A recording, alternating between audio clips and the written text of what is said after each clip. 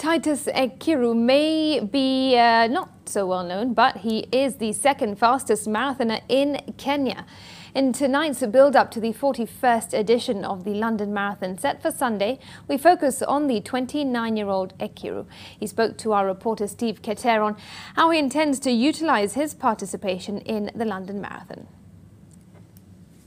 On the 16th of May, in a quest to defend his Milano Marathon title, Titus Ekiru ran one of the greatest marathons in his career.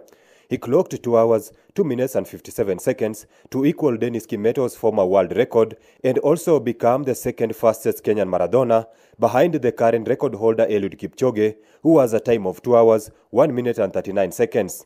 Ekiru says it all went according to the script. Tulikuwa tumetrain vizuri kama vile tumefanya saizi mazoezi na coach program vile tulikuwa tumefanya.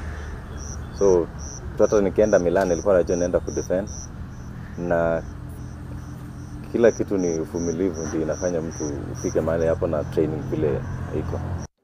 For him, lining up in the streets of London this Sunday will be a dream come true. Nilikuwa nikitamaningi nikisema siku moja nitakimbia London. Na hiyo wakati nimeona sasa imefika. So mimi naenda kungangana. Mungu nimemaza mazoezi, acha Mungu enda afanye kazi yake sasa. Ekiru, who will be making his London debut, is keen on leaving a mark come Sunday.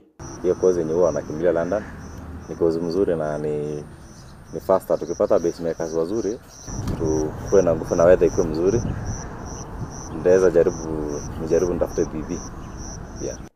Born in Lodwar, Turkana County, Ekiru says he was motivated to take up athletics after his sister Margaret Akai got a breakthrough in the sport. Kwa naipenda sana mbio wakati ya kina Martin, kina Samuel Wanjiru, kina Paul Ring, ni kitu nilikuwa naipenda sana mbio. Yeah. So wakati nilipata hiyo chance hiyo sasa ndio nikasema wacha nianze sasa kabisa kirasmi. Wakati dada yangu alinisupport ndio nikaingia hapa kambi Kaptaga 2013 ndio nikakuja kuungana na Stanley 2015. Since he made his debut in 2016, Ekiru has had an impressive 80% winning record. His worst finish was a 4th place in the 2017 Honolulu Marathon, which he would later win twice in 2018 and 2019. He aspires to be like the marathon king Eliud Kipchoge. Yeah, nawinda kujaribu nifuate nikanyage steps ya Eliud Kipchoge. Yeah.